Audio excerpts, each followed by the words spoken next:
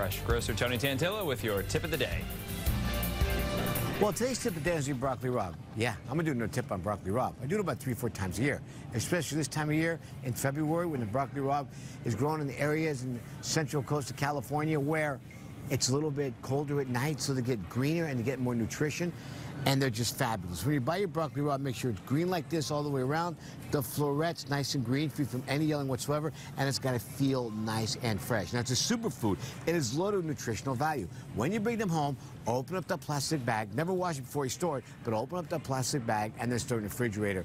Shelf life, about 3 or 4 days, and that's it. Steamed, sauteed, no matter how you enjoy it. It is fantastic, very, very popular. And every year it gets more popular, broccoli rabe, because it's so versatile in pastas by itself with protein, especially with sausage in order to get the pasta. My favorite.